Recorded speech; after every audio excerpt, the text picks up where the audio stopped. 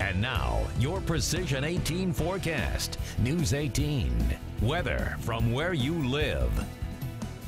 Well, the snow is coming down now in Lafayette. You can see that blue line sinking further off to the south. Don't let our satellite radar fool you. There's just plenty of moisture in the atmosphere as of right now. That's why it's still reading rain over Tippecanoe County. But I assure you, it is snowing out there and it is coming down, to say the least. Let's get a better look at this system, this massive system, all thanks to the large low pressure system continuing to roll across the region. It's the heaviest snowfall right now, making its way across parts of Carroll, now into Cass County, even parts of Clinton County at this point. But the snow is coming down, the moisture content is very high, and it is sticking because temperatures are falling so rapidly. We recorded a temperature of 43 degrees just after midnight. That will make up your high temperature for the day because temperatures are expected to decline throughout the next 24 hours. Now, as a result of the snowfall, the wintry mix, the freezing rain now on the ground, we're looking at a winter storm warning for the northeastern portion of the viewing area, including parts of White Cass, Pulaski, Fulton, and Miami counties. That goes until 5 p.m.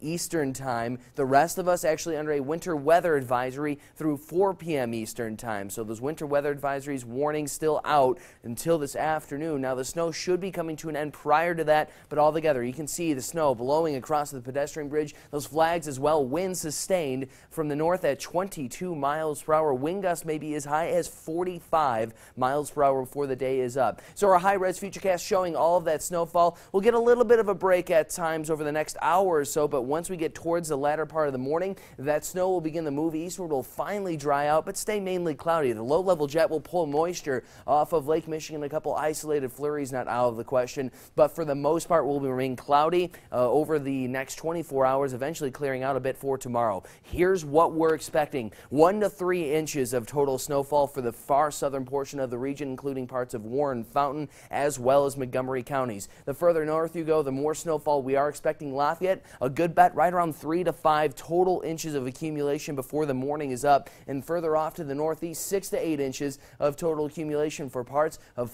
Fulton, Pulaski, as well as Cass, Miami counties by the latter part of the morning and early afternoon. We'll continue to fall in temperature, and those winds will pick up speed. By 3 p.m. we'll be down to 29 degrees. Winds will be gusting as high as 45 miles per hour, and that's why the National Weather Service, on top of the weather advisory and the winter weather advisory and the winter storm warnings, has issued a wind advisory for the southern half of the viewing area through 4 p.m. as well. So a blustery day, to say the least, is expected. Temperatures yesterday hit 64 degrees. We're going to be dropping to 5 overnight tonight. That is a departure of 61 degrees in about a 38-hour period. So frigid conditions head our way for early tomorrow morning. Tomorrow does look a bit more pleasant. Mostly sunny to partly cloudy skies expected throughout your Thursday, with afternoon high temperatures right around 35 degrees in Lafayette. We'll bounce up to around 55 on Friday. Saturday up to around 50 degrees. So a couple nice days there. We do cool off to 35 on Sunday. A passing chance of a wintry mixture. However, by St. Patty's Day, 34 degrees your afternoon high with mostly sunny skies.